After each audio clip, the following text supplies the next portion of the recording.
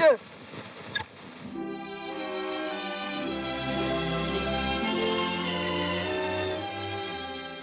In 1994, on the occasion of the centenary of Jean Renoir's birth, the Cinémathèque Française released 86 minutes worth of outtakes and 15 minutes worth of screen tests for A Day in the Country. Altogether, a total of 4.5 hours of outtakes had been preserved. This is the only Renoir film for which such material is available, and it proves to be a revelation. For the first time, because of the surviving production footage for A Day in the Country, we have evidence of how carefully Renoir planned a film and of how he worked during a shoot. The screen tests with Georges Darnoux, who will play Henri, and Sylvia Bataille, who will play Henriette, which were done on June 25, 1936, 2 days before shooting began, already tell us where the film is headed. We see the two actors separately and together as Renoir tries out various angles, expressions, and postures. In the first series of tests with Bataille alone, he has her laugh.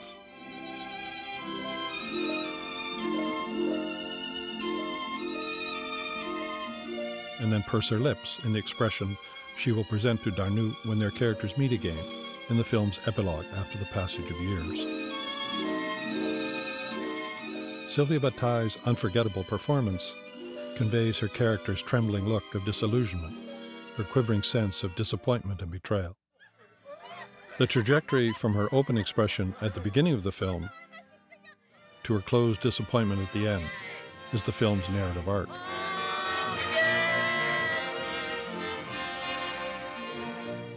Shooting began on June 27, 1936, and nothing in Renoir's preparation had been left to chance. In the shooting script, dialogue has been determined, the sequences established, their location noted, the shots broken down, and shot scales specified. Sets and props have been built or gathered. The clapperboard is held by Jacques Becker for the take which will be the film's first shot, with the boy fishing on the bridge. That boy is Alain Renoir, Jean's 14-year-old son. For most takes, it is he whom we see holding the clapperboard, and here announcing the sequence, shot, and take number. 8-9-8.